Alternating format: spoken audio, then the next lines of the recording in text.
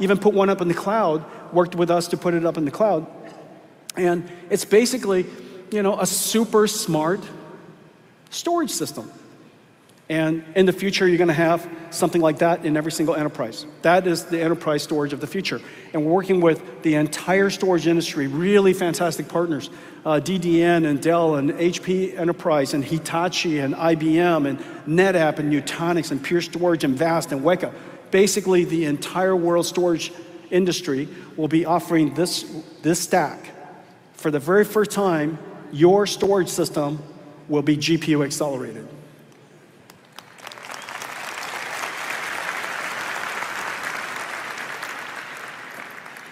And so somebody thought I didn't have enough slides.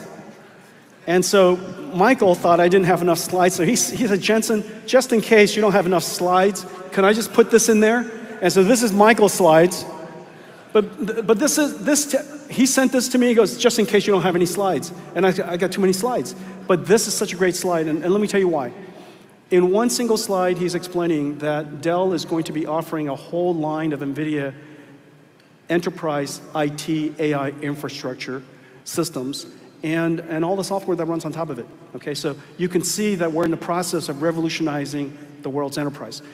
We're also announcing today this incredible model that everybody can run. And so I showed you earlier R1, a reasoning model. I showed you versus Llama 3, a non-reasoning model. And obviously R1 is much smarter. But we can do it even better than that.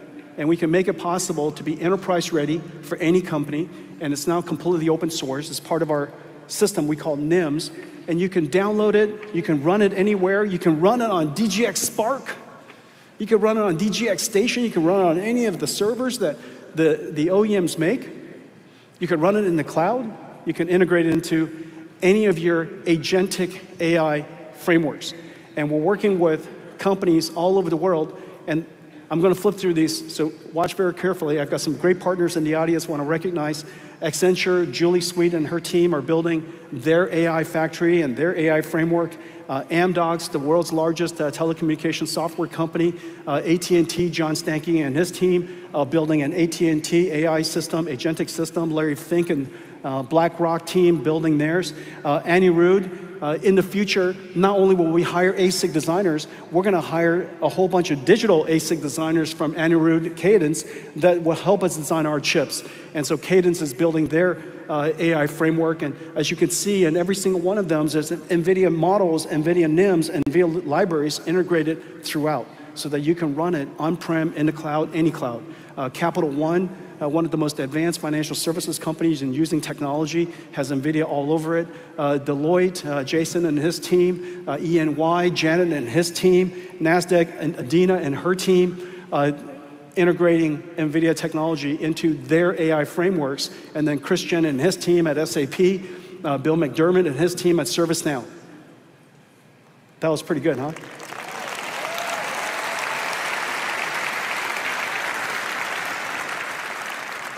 First, this is one of those keynotes where the first slide took 30 minutes, and then all the other slides took 30 minutes, all right? So next, let's go somewhere else. Let's go talk about robotics, shall we? Let's talk about robots.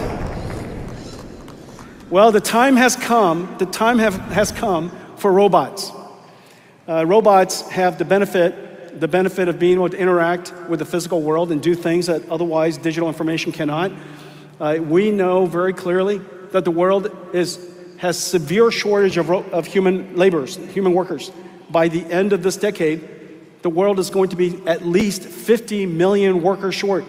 We'd be more than delighted to pay them each $50,000 to come to work. We're probably going to have to pay robots $50,000 a year to come to work. And so this is going to be a very, very large industry. There are all kinds of robotic systems. Your infrastructure will be robotic. Billions of cameras in warehouses and factories, 10, 20 million factories around the world. Every car is already a robot, as I mentioned earlier, and then now we're building general robots. Let me show you how we're doing that.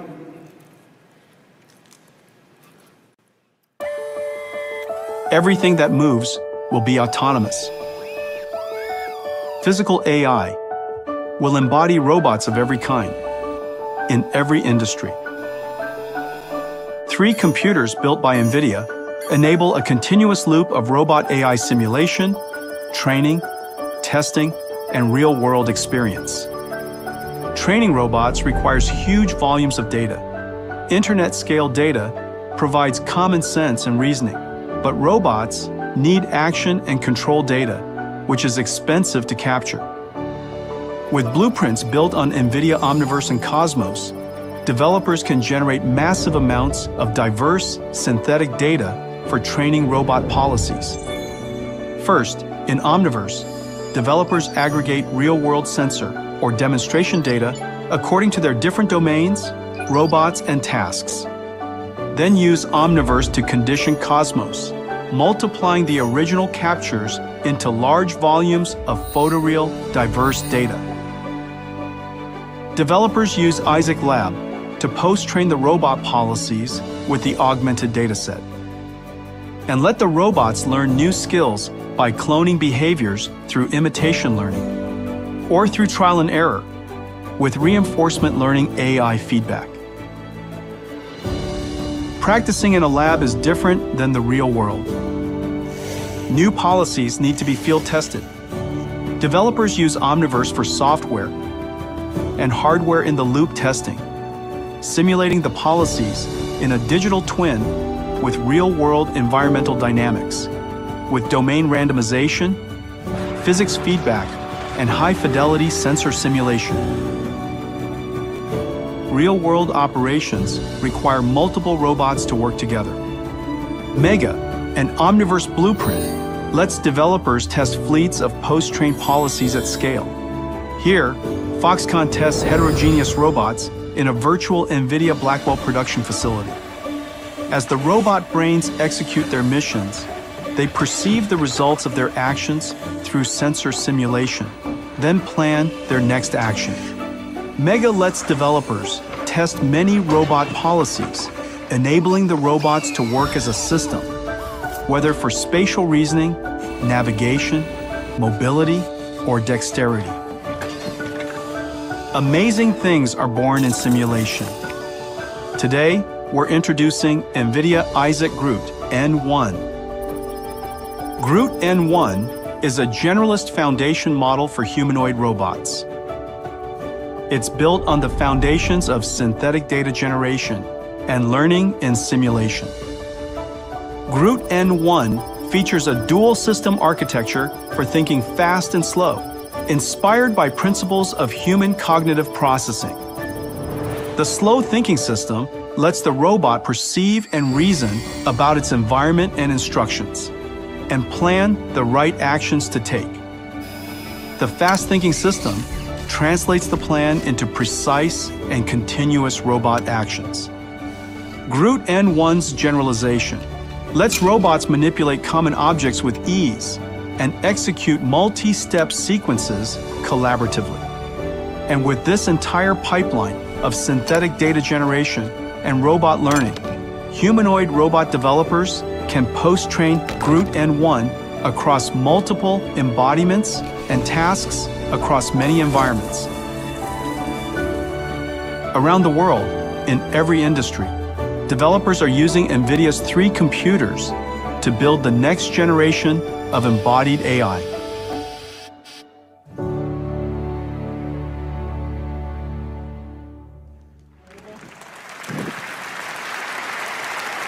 Physical AI and robotics are moving so fast. Everybody pay attention to this space. This could very well likely be the largest industry of all. At its core, we have the same challenges. As I mentioned before, there are 3 that we focus on. They are rather systematic. 1, how do you solve the data problem? How, where do you create the data necessary to train the AI? 2, what's the model architecture? And then 3, what's the scaling laws? How can we scale either the data, the compute, or both, so that we can make AIs smarter and smarter and smarter? How do we scale? And those fundamental problems exist in robotics as well. In robotics, We created a system called Omniverse. It's our operating system for physical AIs. You've heard me talk about Omniverse for a long time. We added 2 technologies to it. Today I'm going to show you 2 things. One of them is so that we could scale AI with generative capabilities. A generative model that understands the physical world. We call it Cosmos. Using Omniverse to condition Cosmos, and using Cosmos to generate an infinite number of environments allows us to create data that is grounded, controlled by us, and yet be systematically infinite at the same time.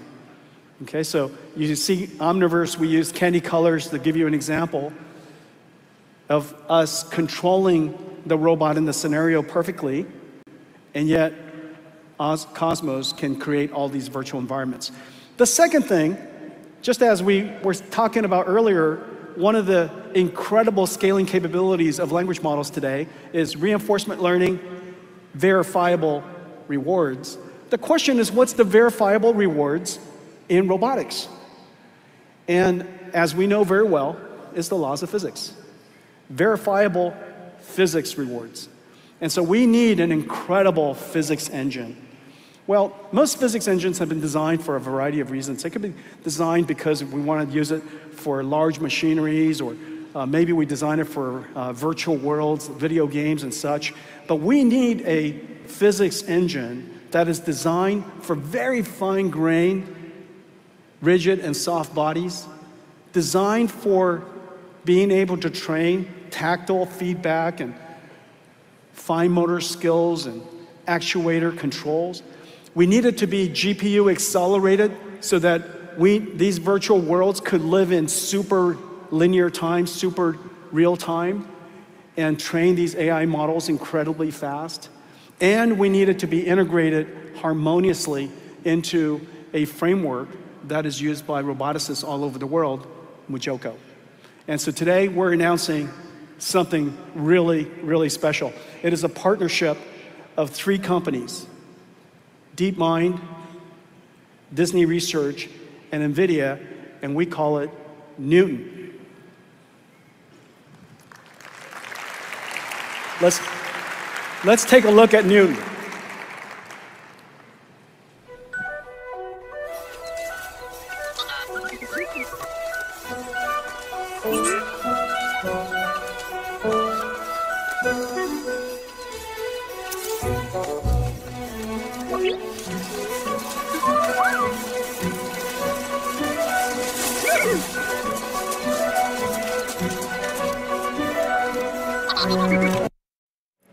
Thank you. All right, let's start that over, shall we? Let's not ruin it for them. Hang on a second. Somebody talk to me. I need feedback. What happened? I just need a human to talk to. Come on, that's a good joke. Give me a human to talk to. Janine, I know it's not your fault, but talk to me. We just got 2 minutes left. I'm right here. They're re-racking it. They're re-racking it? I don't even know what that means. Okay.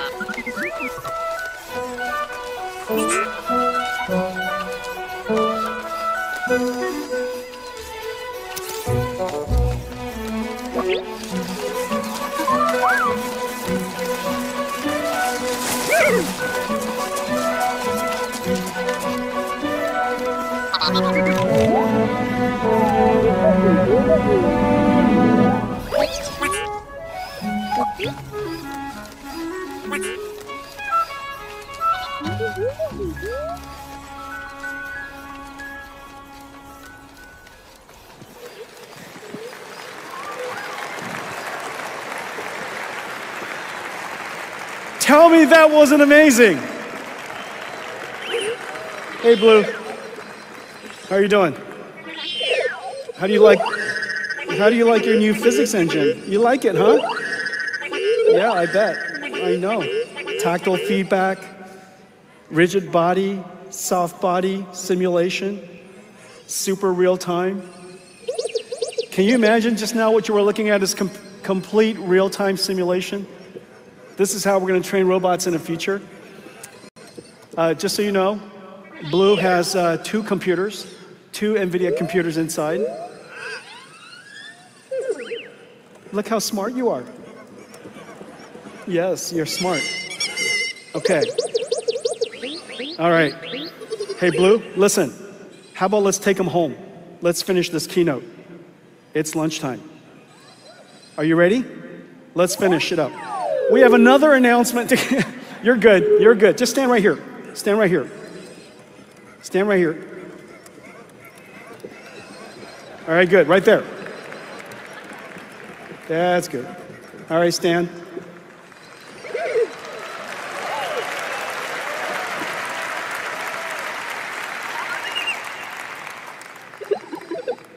Okay, we have another amazing news.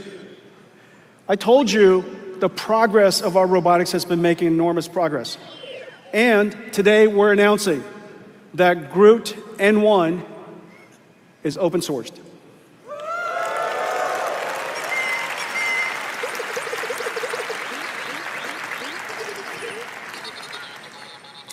I want to thank all of you to come to let's wrap up. I want to thank all of you for coming to GTC. We talked about several things. One, Blackwell is in full production, and the ramp is incredible. Customer demand is incredible, and for good reason, because there's an inflection point in AI. The amount of computation we have to do in AI is so much greater as a result of reasoning AI and the training of reasoning AI systems and agentic systems. Second, Blackwell NVLink 72 with Dynamo is 40 times the performance, AI factory performance of Hopper. And inference is going to be one of the most important workloads in the next decade as we scale out AI. Third, we have an annual rhythm of roadmaps that has been laid out for you so that you could plan your AI infrastructure. And then we have 3 AI infrastructures we're building. AI infrastructure for the cloud, AI infrastructure for enterprise, and AI infrastructure for robots.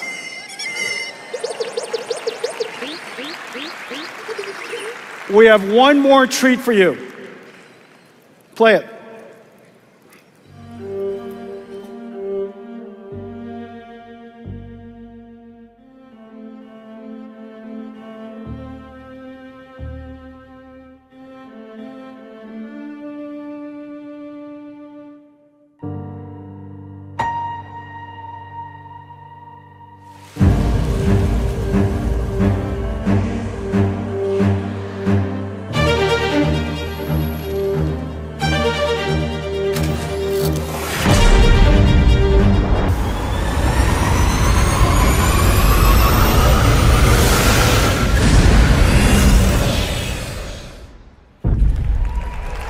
Thank you, everybody. Thank you for all the partners that made this video possible.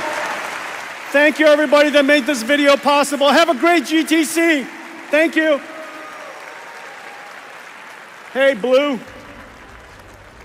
Let's go home. Good job. Good little man. Thank you. I love you too. Thank you.